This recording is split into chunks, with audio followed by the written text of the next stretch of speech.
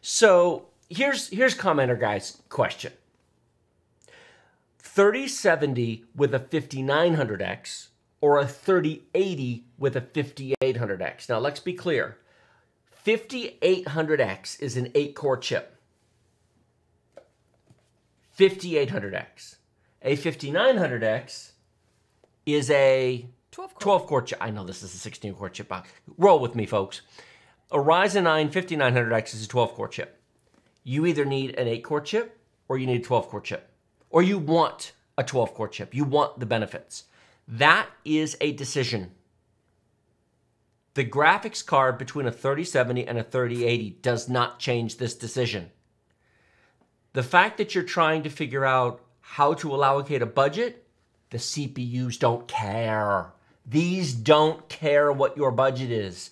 This experience doesn't care about your budget. Now, I know what you're saying. I can hear it already. But some of us are on a budget and have a fixed amount to spend.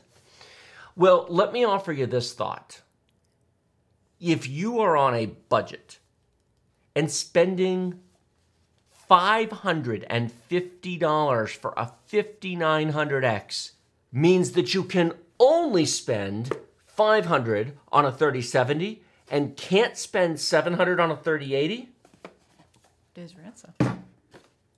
You should not buy either one. You can't afford them. You're broke. Now, I'm going to pull my Dave Ramsey out of my butt here and say something very important.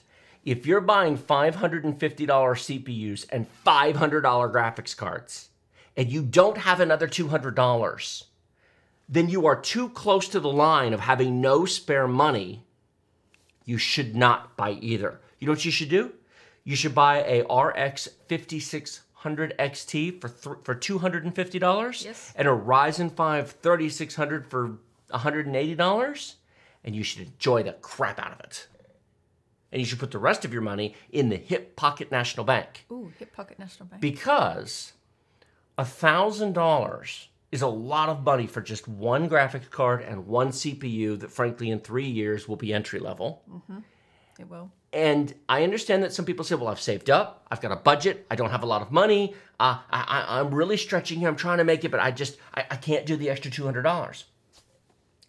If it took you months to save up to $1,000, and your answer is, well, it's going to take me 2 more months to save another $200.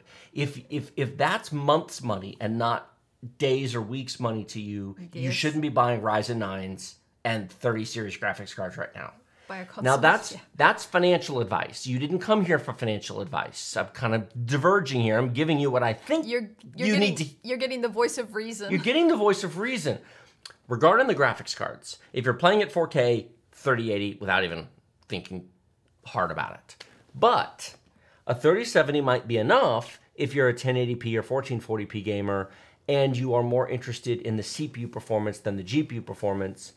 But I would argue that if you've got $550 for a CPU, you've got $700 for a graphics card. And if you don't, you shouldn't be buying them.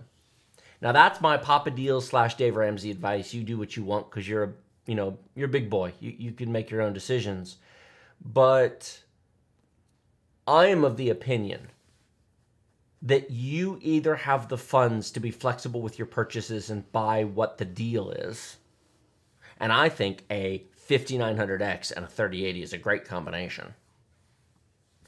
Or money's tight and every dollar counts. And I understand that. I've been there. There's no crime in it. It's not a character judgment. Unless you're lazy. But I mean, look, things happen. People are in different situations in life.